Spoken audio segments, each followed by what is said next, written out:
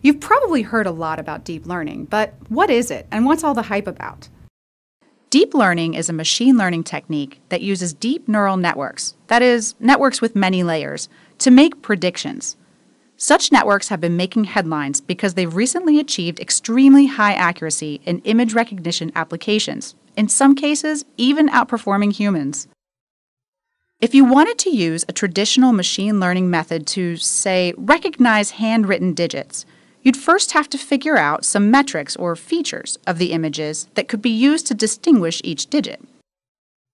You'd calculate those features for your image set and then use the features to train a classifier.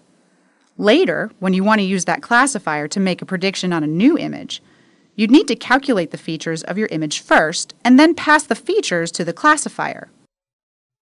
With deep learning, the goal is to perform end-to-end learning. That is, the images themselves are the inputs, and both the features and the classification are learned directly from the images. This course is intended to get you started using deep neural networks in MATLAB to perform image recognition tasks. Image recognition is playing an increasingly larger role in modern life, like driver assistance systems, which need to know whether a car's camera is looking at another vehicle, a pedestrian, or a tree.